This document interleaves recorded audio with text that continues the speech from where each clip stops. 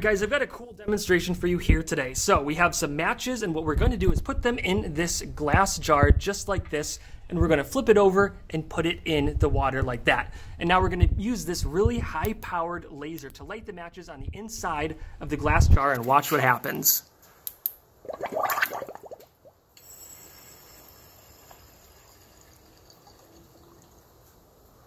Pretty neat, huh? What happens is the matches create a bunch of fire, which creates hot air that fills the inside of this jar. And then the hot air cools and sucks in a bunch of water and fills it up, and now you have all this trapped smoke. Pretty cool.